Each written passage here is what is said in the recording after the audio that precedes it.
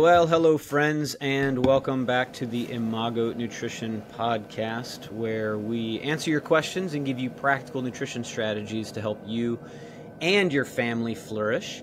And we have a terrific topic, I think, an incredibly relatable topic that we're going to discuss today. And so if you are a parent or an auntie or an uncle or a grandparent, or you have little ones in your life in general, and you want to help create a relationship or a healthy relationship with those children, and refined sugar, right, which we know is out there in abundance, particularly in American food and in our eating patterns. And so if you're a parent or a grandparent or have littles and you want to help create this healthy relationship, despite all the refined sugar that's out there, this is the episode for you.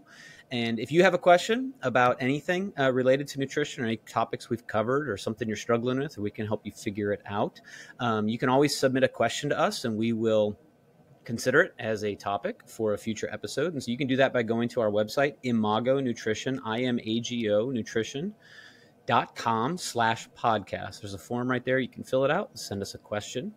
And so with that, Danielle, it's been a little while. We took a little break for those that have been following us, right? We hope that you guys were hopefully, or you enjoyed our Getting Creative with Food series. And so if you haven't listened to that, would encourage you to go back through some recent episodes as we took a look at, 2 foods per episode and just some different ways to get creative with those. So again, really practical.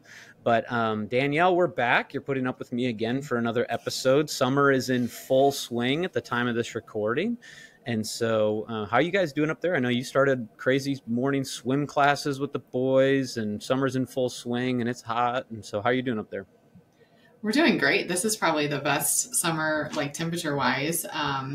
And we're at the pool every day, swim practice in the morning, and then Monday nights are swim meets. So it's fun. It brings back a lot of memories for me. So very cool. Very cool. Yeah, we're starting to get hot. In fact, this weekend it just started to get hot down here in Tennessee.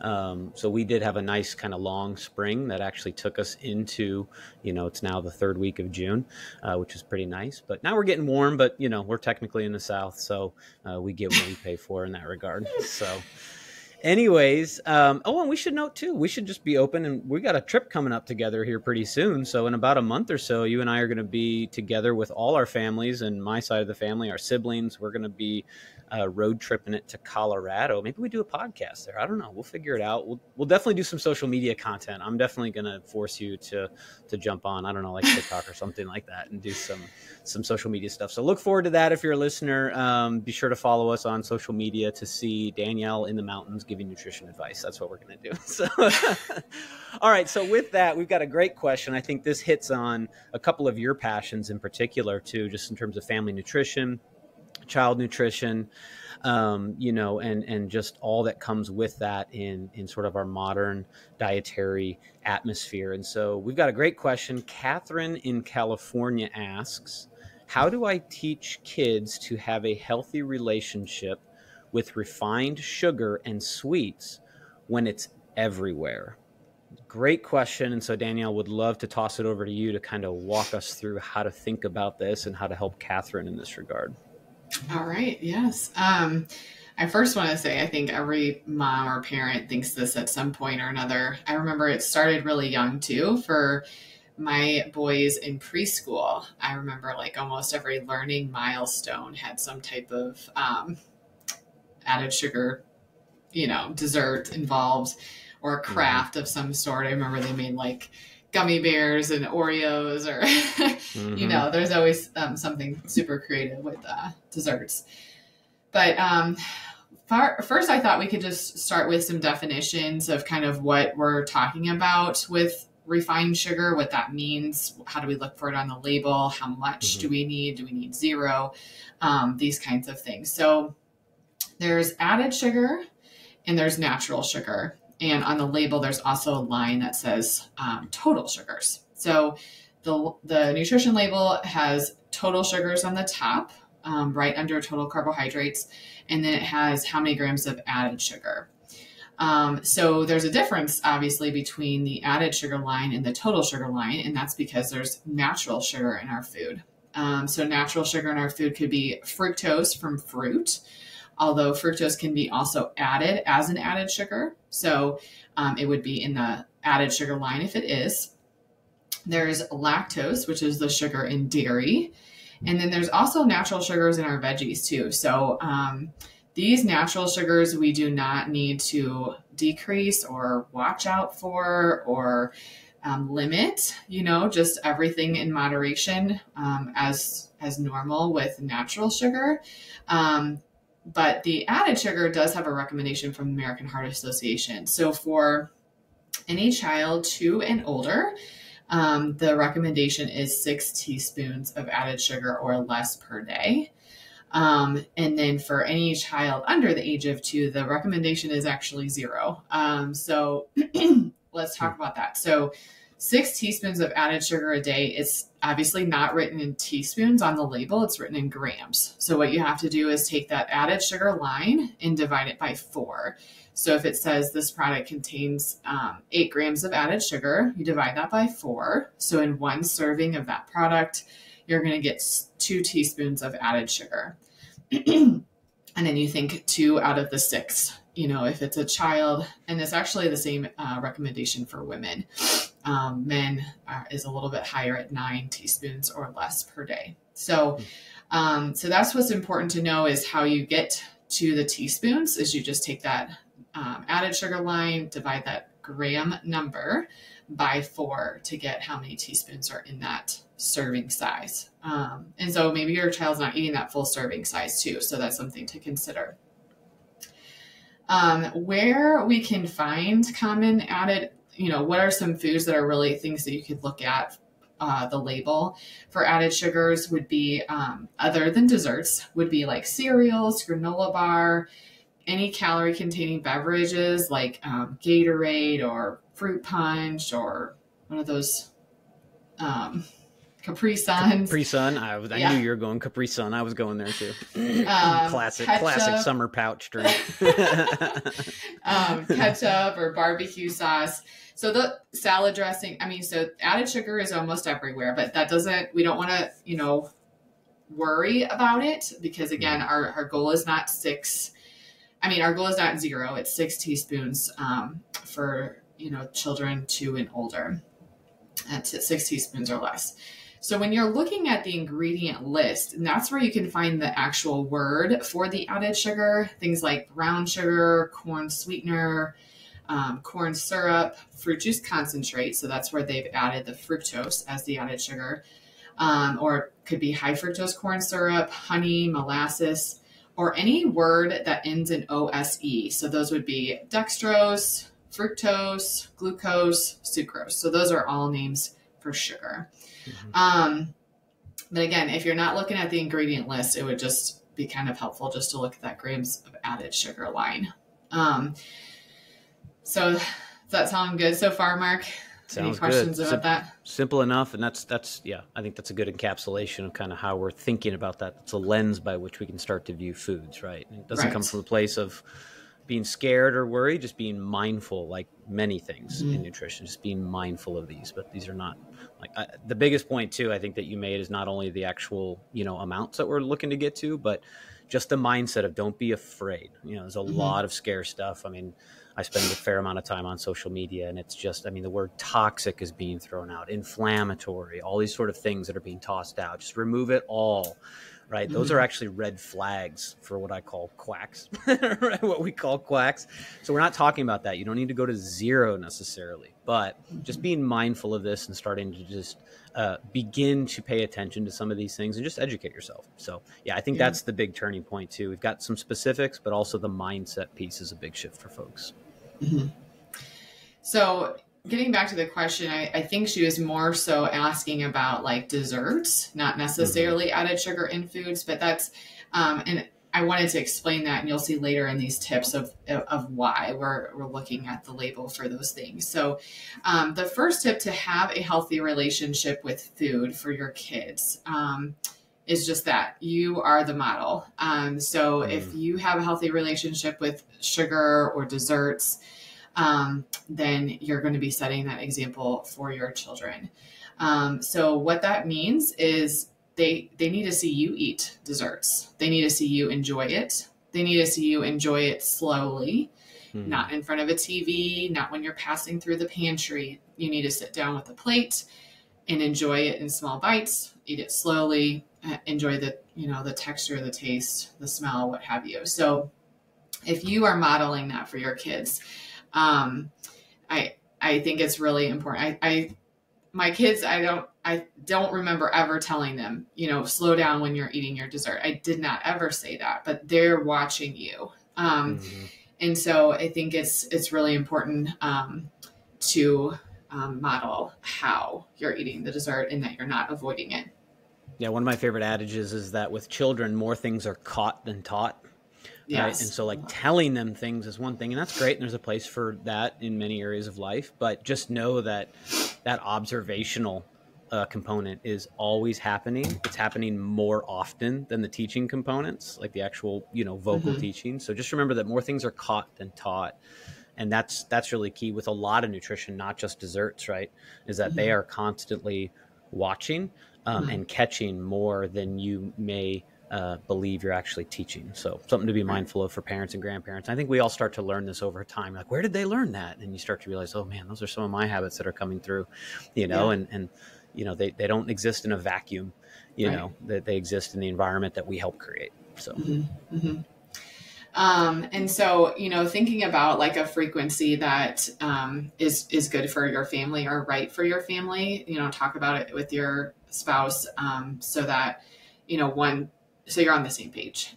So I think that's really important. I think there's a frequency where you can, if you have any sweet tooth people in the family, a frequency at which you're not craving it, but you're still enjoying it. I definitely feel like I could have said that in the past. I probably could still say it. I would prefer a sweet than a chips per se, but I still, I don't have that craving anymore because we found our frequency. So I think that is key, not to avoid, but find your frequency as a family. The second one is to watch your language, how you're talking about desserts or sweets. So call it by its name. A cookie is a cookie, a cake is a cake, candy is a cake, candy is candy. And not add things like that's not good for you, or that's bad, or that's special, or that's a treat. Those things kind of send mixed messages. Is it bad for me, or is it a treat? Like treats, I think, are good. And we're trying to take away the language of food being good or bad. We want all food to be on the same playing field. In fact, when my kids were little, I really followed this dietitian, Ellen Satter, and she recommended serving the dessert right with the food at the same time. They could eat it first. And that is what that goal was, to put the dessert on the same playing field as all the other foods.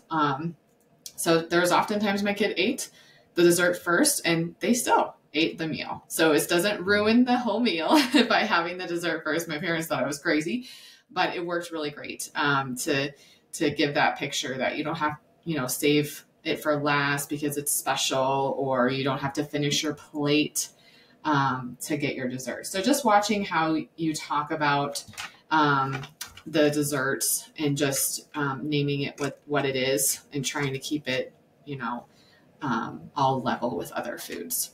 I love that. It's almost too practical, right? It's just call a spade a spade. I hadn't really thought about that. The disconnect between, when we say, that's a sweet, or that's a treat, or that's unhealthy, or that's like sugary, or that's only at night, and it starts to create that conflict. That's fascinating. So I love that. That's interesting. Yeah. Number 3 would be to say no sometimes and don't need to give an explanation. Okay. So, in the Ellen Satter principles, you are deciding what and when and where and how they decide if they're going to eat it or not.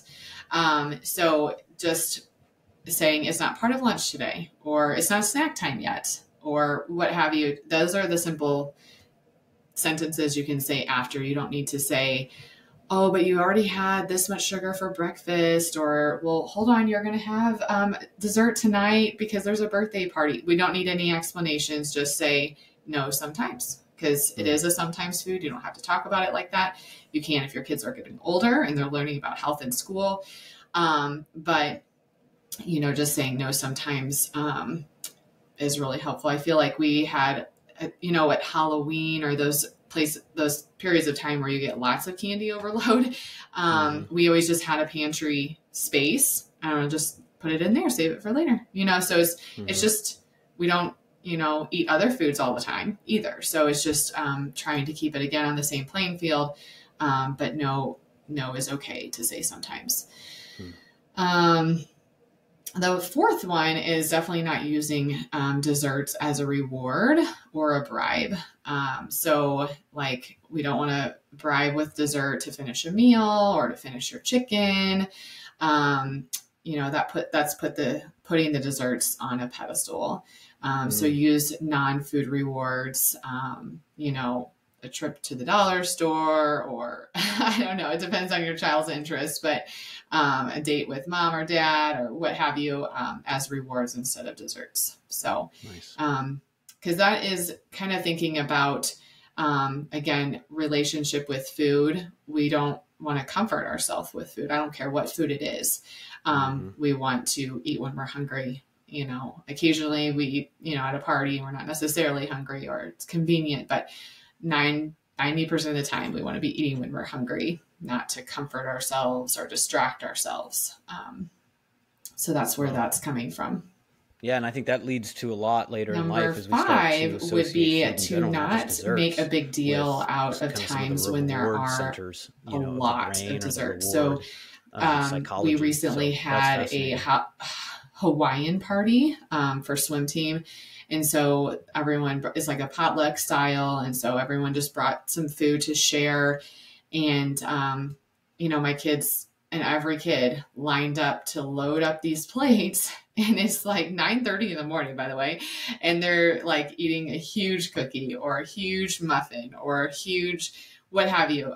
Their plate was loaded with sugar, and we don't need to call it out. I think that's hard sometimes, for sure.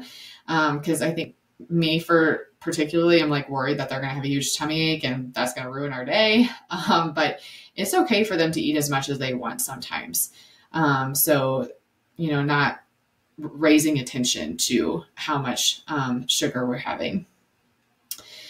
And then number 6 would be to choose less added sugar products. So you don't need to switch to sugar-free foods, but choosing less added sugar foods will help your family have a less sweet palate, if you will. So that's one reason they don't want any added sugar under the age of 2, is because it can cause you to prefer more sweet foods.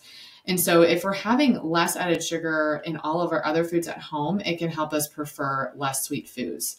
So some ways to do this would be to, have unflavored and flavored. So for me, what we do all the time is we buy a flavored yogurt and then an unflavored yogurt, and we mix half and half. So I'm reducing the added sugar there. Or oatmeal, you can do that. You can have a flavored yogurt or flavored oatmeal and an unflavored packet and mix half and half. Or just buy the unflavored and sweeten it less yourself. Or Gatorade. So Gatorade, we use a little bit for swim meets. And I prefer to have the powder, whereas not buying the bottles, because you can put less powder so it tastes less sweet. So if we're doing that with a lot of different foods, we're going to have a less sweet preference. And so things might, that's already out there prepackaged, might not taste as good if your palate is used to something a little less sweet.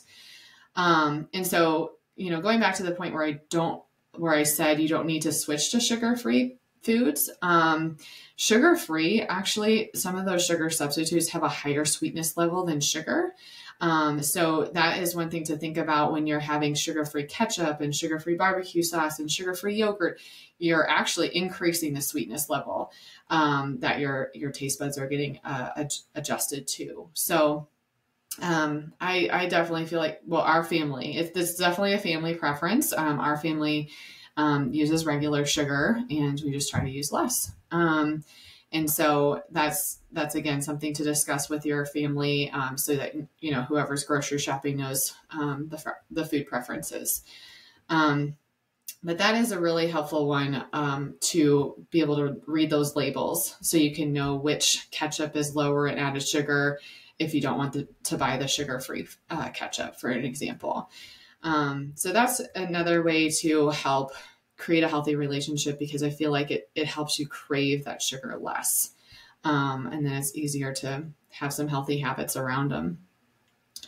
And then my last one is just to serve dessert less at home when there's holidays. Okay, so say 4th of July is coming up. Maybe you have 2 family birthdays stacked up right next to 4th of July. There's periods of times where, I hear clients are like, well, we had 5 family birthdays in the month of July. Okay, well then you don't need to serve any dessert at home during that month.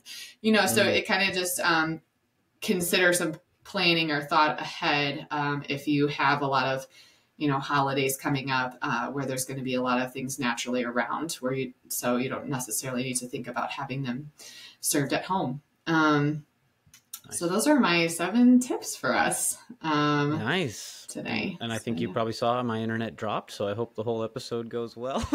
Hopefully it was seamless for people. I don't know if I went kind of weird in the middle there, but that's super cool. I love that. I think it's really practical. And again, it's one of those things that, and we also like to say too, kind of take a couple of these at a time. It's not, don't be overwhelmed by lists. Don't be overwhelmed by here's the 7 things I have to do all the time.